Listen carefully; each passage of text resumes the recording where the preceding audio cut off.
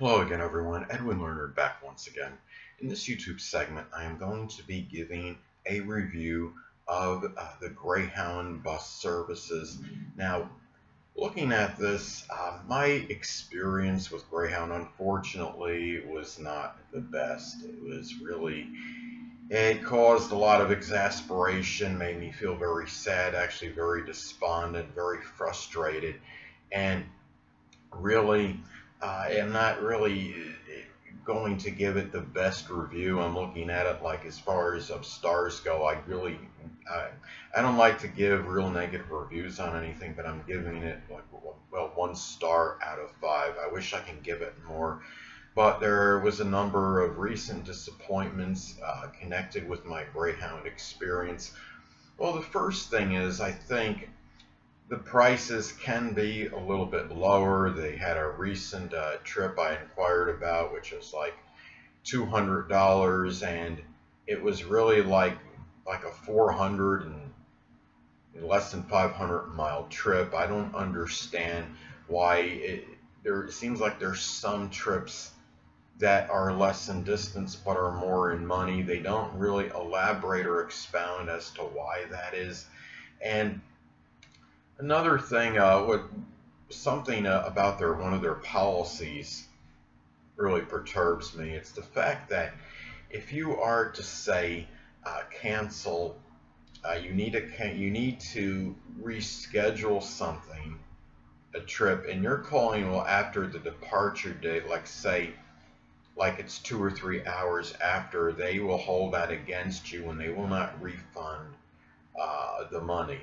And I'm not saying this is corrupt or anything, but at the same time, it makes people feel like it is, because sometimes you can't predict extenuating circumstances or something that could be completely unanticipated that you didn't expect, which prevented you from actually making the departure time in time. The first 2 attempts I tried to get out of a certain city to come back to where I wanted to be, the ride that I had got lost and didn't get me there on time. So I mean, I called Greyhound up, of course, on both attempts and tried to see if I can get a refund, and it was after the departure time, and it wasn't like 2 days later or anything like that. You're talking about within hours after that departure time. And of course, they are very, hate to use harsh words, very obstinate and stubborn and intransigent regarding that. I was looking at Greyhound's chart, and it has their Mercury in Taurus. It's no shocker. Their Sun in Taurus. I mean, so this is where a lot of that intransigence and thinking, and very stubborn and not deviating from a certain thing. And it really comes into play in this focus on their money. And the thing about it is, too, another thing that I have a problem with Greyhound is the fact, okay, they will say, okay, if they send something to you, and in terms of a confirmation to your email, and if there's something misspelled, as long as there's no more than 2 miscues on a certain thing on the confirmation, such as your name or your destination or what have you, they said they cannot resend it with the correct spelling. They can't amend it. Now, I don't understand why this is. I could speculate maybe this has something to do with something fraudulent that could happen, such as somebody making a duplicate of some confirmation or some ticket, and give it to somebody else to use. But the thing about it is that would be somewhat complicated, because the other person would have to have their name, the same name as you as well, and that would be pretty hard to find. It would be very tedious and time consuming going around trying to find someone with the same name as you, and or somebody producing some fake ID which of course would copy your name. But that would be a little bit, not maybe somewhat far-fetched. I'm not saying it's improbable, but it's something that would be very difficult to do. I think Greyhound is obviously maybe overly stringent on their policies. Now, another thing that bothers me about Greyhound as well, and it's based on this experience. It was the fact that, okay, somebody had told me I was trying to depart from a certain place at a certain time, one of our landmark spots or what have you, on this trip. Now, I was told to go to like line C or something and wait, and I figured I would see when people would line up at line C. That would be the time to depart and get ready. So what I did was I got a little bite to eat where I was at they had a little food station there, and I figured, well, Eddie, just relax a little. You can keep your eye on that line while you're eating. And if by some freak chance there's an early call and you happen to see people pile up on that line, you could discard your food and go to the line with them. And I waited and waited, and I didn't see anything. So I finished the food between just about 3:55, 4 p.m. The departure time was 4:10. So I go into the general waiting area. And I wait and wait. All of a sudden it's around 5 p.m. and I inquired with somebody as to what happened. He said it already took off.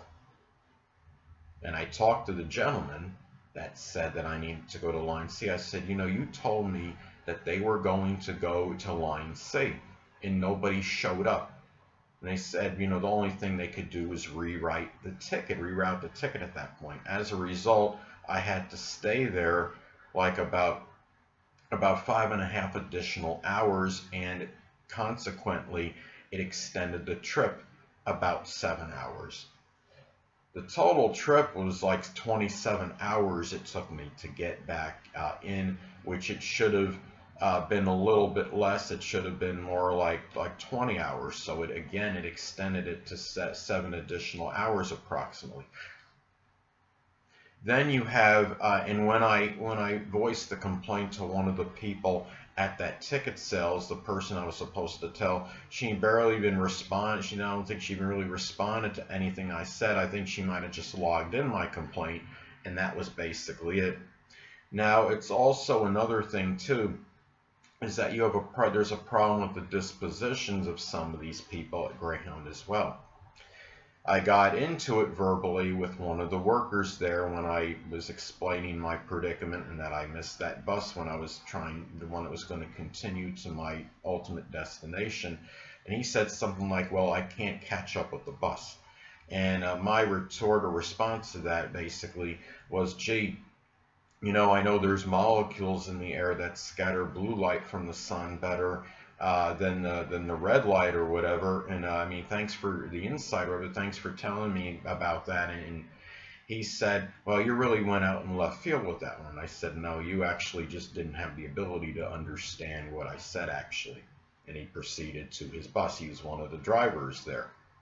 Now, the thing about it is, I think Greyhound definitely needs to make some serious modifications regarding if you need to cancel something. People have to have some leeway because you do have extenuating circumstances that can occur, and if something, you may not be able to do anything to make a cancellation on something until it's shortly after that departure time.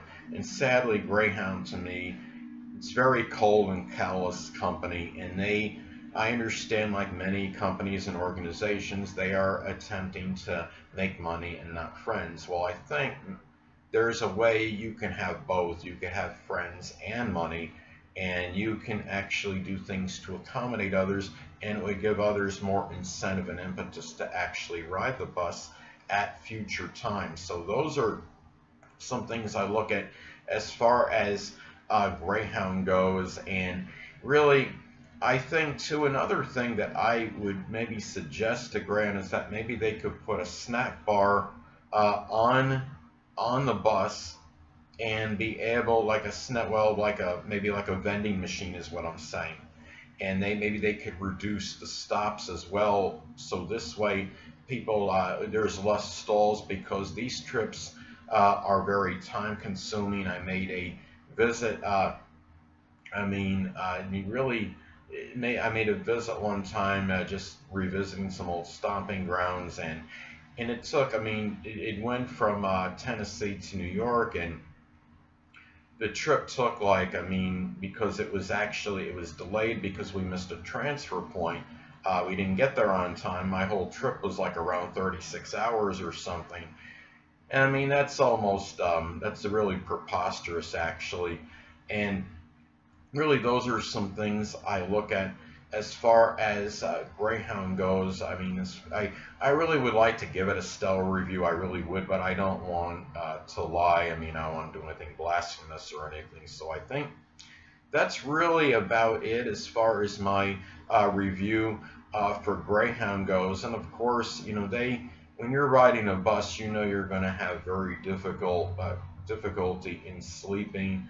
I mean, people got to understand there's always the possibility of theft and that somebody might try to take something you got because especially when it's dark and it's nighttime and the lights are dim there. I mean, I know that's a little bit minuscule, but it still could happen in theory, and that's really, and I mean, you're driving and trying to sit down and go to sleep, and it could be very difficult. I mean, so anyway, people, that'll conclude this YouTube segment for my review of the Greyhound bus services. Again, I give it 1 star out of 5. I would love to give it more, but I just don't think it deserves it. And anybody that tries to ride this, I would say if you have the ability to take a plane, I mean, I have a certain ear situation. I haven't had a laryngotomy, is where they drain excess fluid out of my ear when I was like 7 or 8 years old, and my hearing's a little bit more sensitive than the average person. I need to obviously go to some doctor and find out about what I need. If they feel by looking in the ear that if I'm going in my ears, period, whether they think it would be safe to go or not. But I would certainly recommend flying over taking the Greyhound bus any day. It would facilitate things for you.